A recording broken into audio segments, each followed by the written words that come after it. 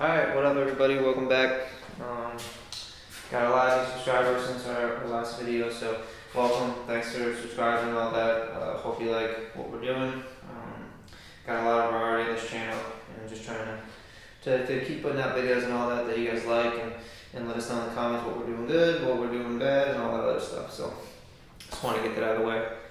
That being said, today Kev is not in this video, unfortunately. It's just going to be good old snarky, sarcastic, and generally annoyed all the time Jess. So, but today I'm going to be doing a stator replacement in my Dyna. It's kind of part of like this whole refresh list that I got going on with this bike. It's going to be almost 20 years old, so you got to do a couple things to it. I'm going to get into that more when we get back, but for now we got to go get some parts at the quality tool shop known as Harbor Freight. So I'm going to hop on the trusty DRZ here, and we're going to do a quick ride, go get some parts, or some tools I should say, and we're going to get into this job. So that's the good thing about having two bikes running, or two bikes in general, is when you're working on one you can keep riding the other one. So I'm going to get the GoPro going, and we're going to take a quick trip up to Harbor Freight and come back and get into this thing, so stay around. So I figured while I'm on my way to Harbor Freight I should explain why I'm replacing the stator. Basically this is just one part of a plan I have to refresh my Dyna, so to speak. I did a lot of thinking about whether I wanted to keep this bike or buy a newer Dyna, possibly like a newer Softail, and for various reasons I decided to just stick with this bike. I like the 99 to 05 Dynas a lot, and I just wanted to keep this bike a little bit longer. However, as it is almost 20 years old, there are some cosmetic and mechanical issues I need to address. So I bought a few parts. Most of them are pretty quick little things. There are a few things that I would consider major upgrades. For the cosmetic things, I bought these 39mm fork boots just to jazz up the front end a little bit. I bought these Vans waffle grips. Well, actually Kev bought these for me at Chopperama, and I haven't paid him back yet, so shh, don't tell him. And I got this Biltwell whiskey throttle just because, I don't know, I'm a hipster I guess. Some of the larger mechanical upgrades include 3 new Harley polished brake rotors, because mine are pretty much scientifically hammered. And I just went with the OEM Harley parts because I like that style of brake rotor, and I like Harley parts when I can buy them. So, and finally I bought an Excel electric stator to hopefully resolve an oil leak. Yes, you heard that right. I'm probably the only person to replace a perfectly good stator to correct an oil leak. Basically this plug that plugs into the regulator from the engine just started leaking oil on me, and I simply don't do oil leaks well. So instead of doing a temporary repair job with some silicone or something like that, I just went ahead and got a new stator. I bought an Excel stator. It was about 240 bucks. You can buy $60 stators all day, but I wouldn't recommend it. It's a pretty key component of your bike. It could ruin trips, it can ruin other components if it goes bad. So I just went ahead and bought pretty much one of the best stators I could buy, just to make sure that I didn't have any issues in the long term. So we'll see how that plays out. So stick around, I'm just going to film as much as I can and check back in periodically to kind of update you on the progress. But you know, maybe it'll be progress or destruction, who knows, and we'll go from there.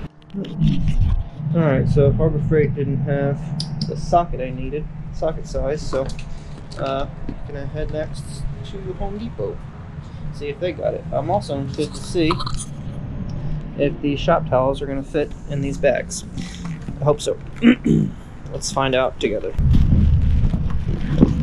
Can I fit both of them in one bag? Oh my god. Look at the cargo capacity. Oh, money. Alright, so next to Home Depot. Everybody, check out your boy though. He's using the helmet lock. Oh, look at that. Just can't quit. Such functionality.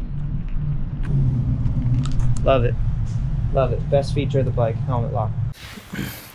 Alright, so pretty much what I did so far is I just disconnected the negative from the battery, and then I loosened this primary adjuster, so that thing's pretty loose. So Next is going to be taking this behemoth off. Alright, status update. I had to take a break and get some Chick-fil-A. This episode is sponsored by Chick-fil-A. Psych, I wish. I go to Tractor Supply and in Lowe's and pick up some of these sockets that I needed.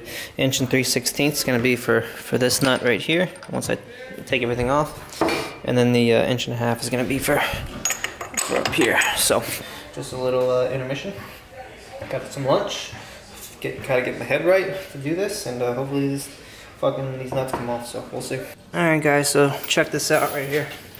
This is the this is the plug that's coming from the regulator, and this is the plug that's coming from the stator. Got a lot of oil, trapped oil and water in there, which is probably not good.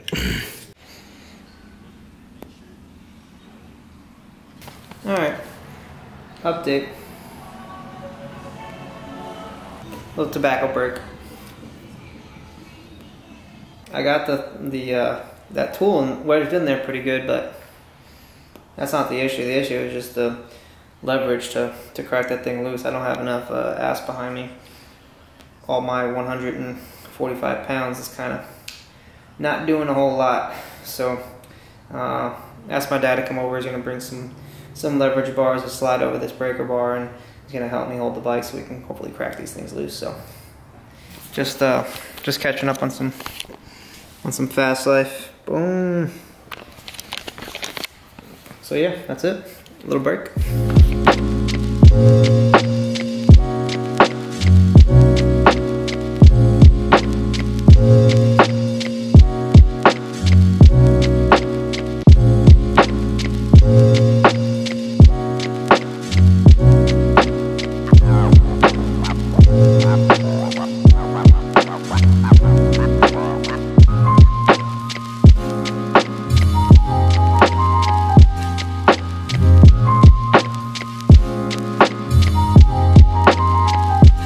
Alright guys, so take a look at this, the difference here. Look at these. This is the Harley, the old Stator.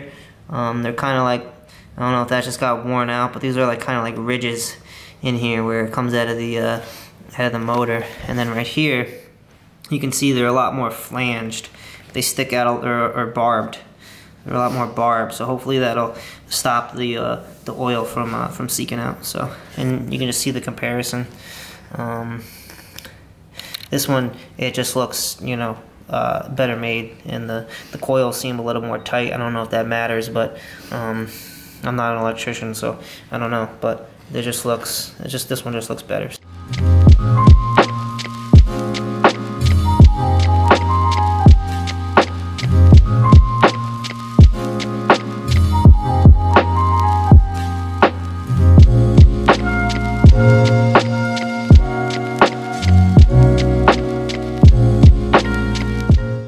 Alright guys, so what I got going on so far is I just kind of cleaned up the primary, cleaned up these bolts a little bit, cleaned up all like the road grime and stuff underneath it.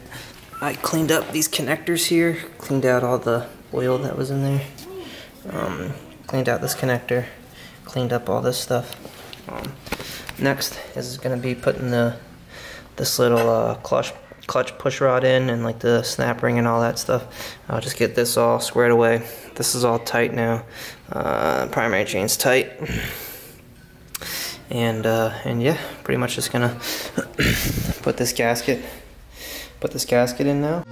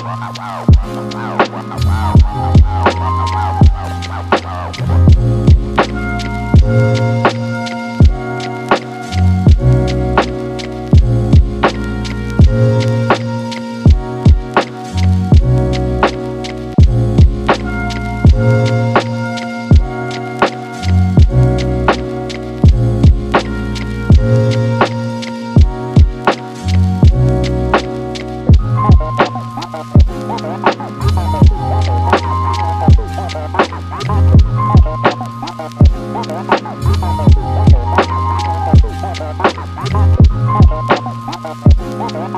tighten the. Oh man, that could have been a disaster.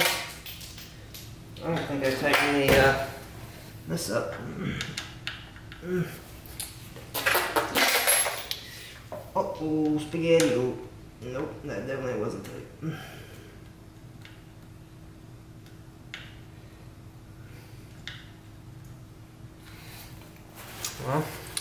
Well, that could have been bad.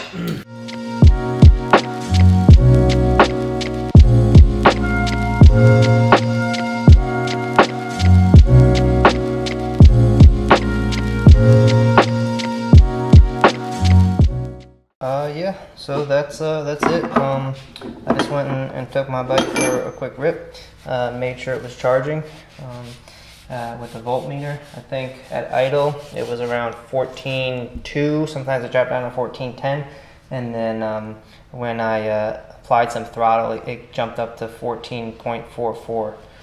So I think that's good. I don't know, but it's definitely supplying the battery with some more power. So I think it's doing its job.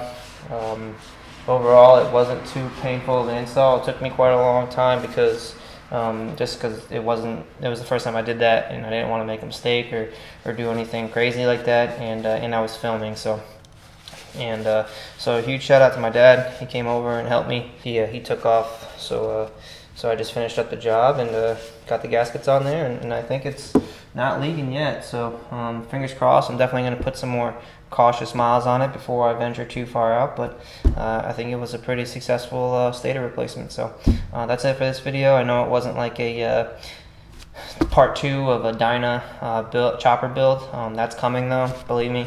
We're still gonna, we're still putting out that series. It's just Kev works full time, I work full time. It's just, life gets in the way. So I think Kev's out in Daytona right now, catching some good footage. So we'll probably have another Kev video coming soon, and those are pretty eventful. So, but yeah, just want to thank everybody for watching, and we're still going to be putting out videos pretty consistently, a variety, a lot of chopper stuff. I know Kev's really into the chopper stuff lately, so, and he's like really good at it. So hopefully we have some pretty cool chopper builds in the mix. But yeah, that was it for today. Just another generic stator replacement type style vlog. So yeah, catch you guys later.